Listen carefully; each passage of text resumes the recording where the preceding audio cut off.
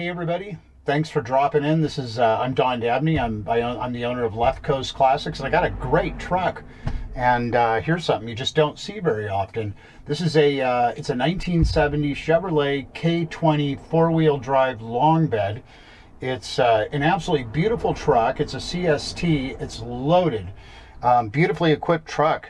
It's got a full gauge package on it, and it's just way above average. I mean, this is a beautiful, beautiful truck. We're going to take it for a little spin, but I want to show you how everything's working here, all the gauges, the radio, the horn, and it just starts right up, drives beautifully. It doesn't rattle, it doesn't shake, it doesn't smoke. It's smooth as ever.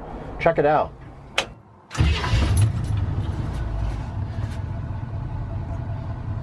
The truck runs so smoothly. So you've got a working RPM gauge, everything works. Fuel gauge is working. Got your amps, your temperature gauge. Been driving a little bit, just staying nice and cool. Been driving about 5 minutes, so it's gonna warm up a little bit more.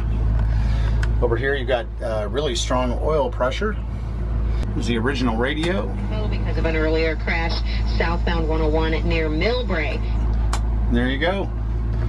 I say we take this thing out for a drive.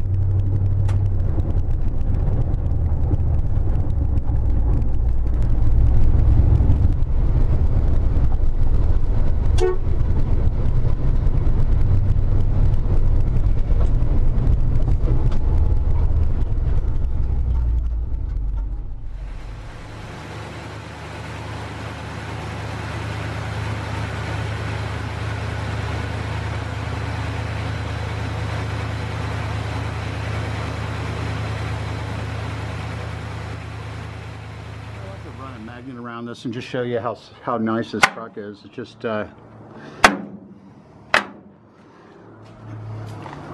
big concern with trucks, with a lot of trucks, and especially ones coming out of the Midwest and the East, is that they've had a lot of Bondo and filler. This California truck's super solid.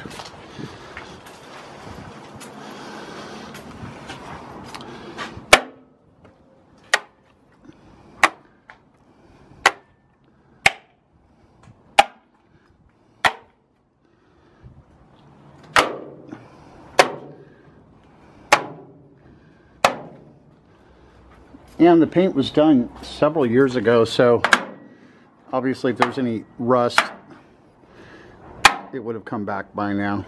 It's my understanding it just doesn't have any, or didn't have any either. Oh, there you go.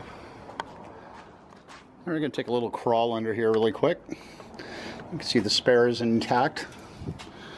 The inner quarters are very nice. The floors themselves are totally solid. Just everything's very nice and clean. Look at those huge drum brakes for this K20.